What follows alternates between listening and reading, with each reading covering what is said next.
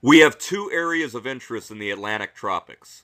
Hello everybody, my name is Mike Naso and I'm doing the latest video update for you here on our YouTube channel. Please like, share, subscribe. As we get deeper into the heart of hurricane season, we'll see more and more activity, but even for the end of June, we got a lot to talk about today. We have an invest area out here which is an 80% chance of development over the next 5 days from the National Hurricane Center. Interest in the Windward Islands and the north coast of Venezuela and areas of the Caribbean should watch out. We might even see tropical storm watches or warnings as early as tomorrow. Even if the system doesn't form, we want to get watches and warnings out in time.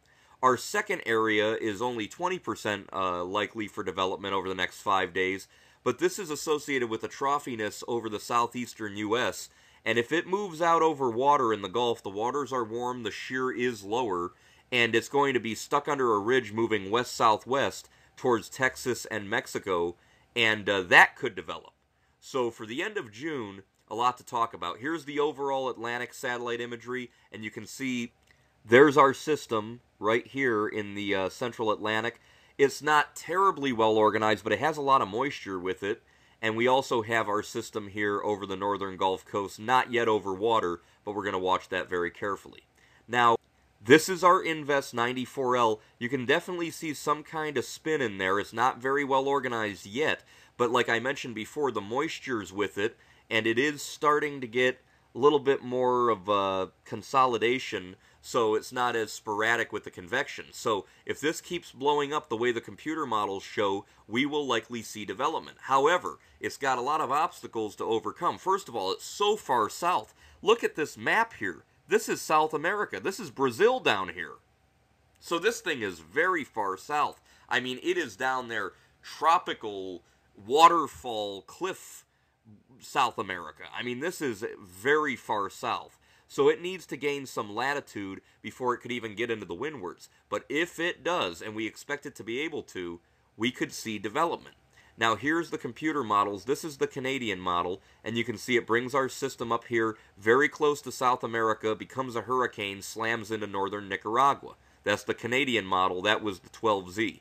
This is the GFS model. Look at this hurricane it brings into northern Nicaragua on July 3rd. And again, that would be a potent hurricane. I mean, that's nothing to mess around with. And that is, again, the same track right into northern Nicaragua. Then we look at the European model. Look at it. Right into northern Nicaragua as what looks like a hurricane.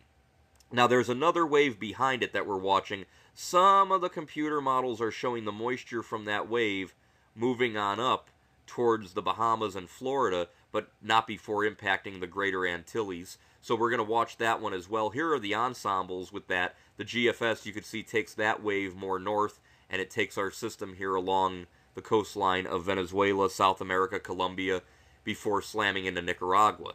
The European, same thing, very well clustered up until the end here. Some of them want to take it more towards Belize and the Yucatan, and we also have some of them spinning up that little system there near Texas.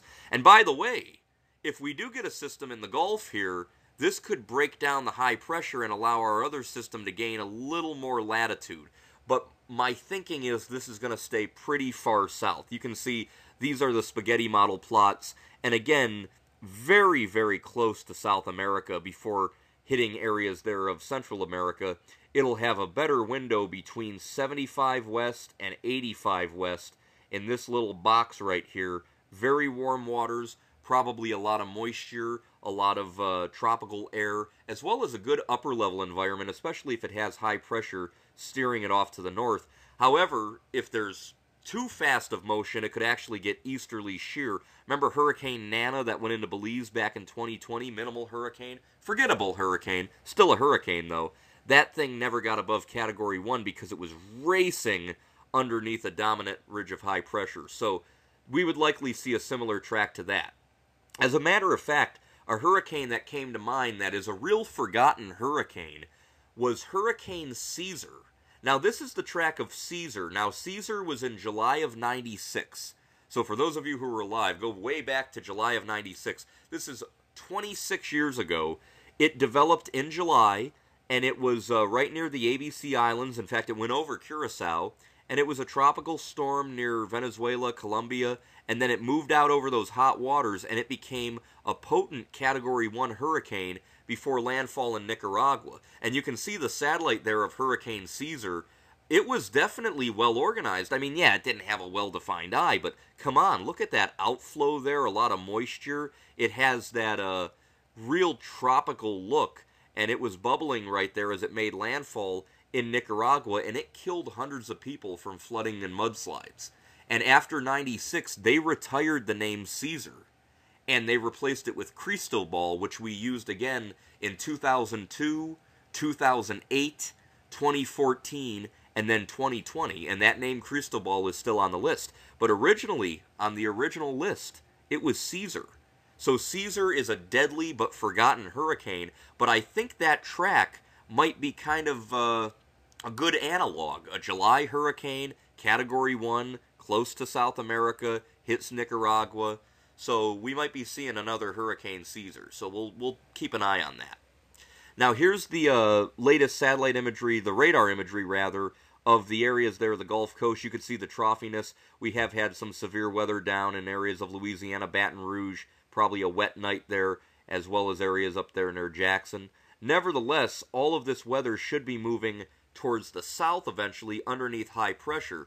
So what we're basically going to have is a ridge of high pressure that's going to push this system, this troughiness, out over the hot waters here of the Gulf, generally west-southwest. So if it made quote-unquote landfall as a tropical cyclone, if it ever became one, I would be thinking Brownsville, Padre Island, Matamoros, this area here. It's not so much that it would become anything intense, but again, it could play a role in breaking down the ridging a little for when our system's coming up through the Caribbean. So we were seeing yesterday some indications of that, but maybe not as much today. We're going to keep an eye on it. You can see the wind shear in the Gulf of Mexico is pretty favorable, all things considered, and look at how much it's died down in the Caribbean. Remember a few days ago I showed you that wind shear on the map. It was just shredding, and it's still there, but much lower here than it was. And this system has a beautiful little anticyclone aloft. That's anticyclone, so in our hemisphere, cyclones move counterclockwise.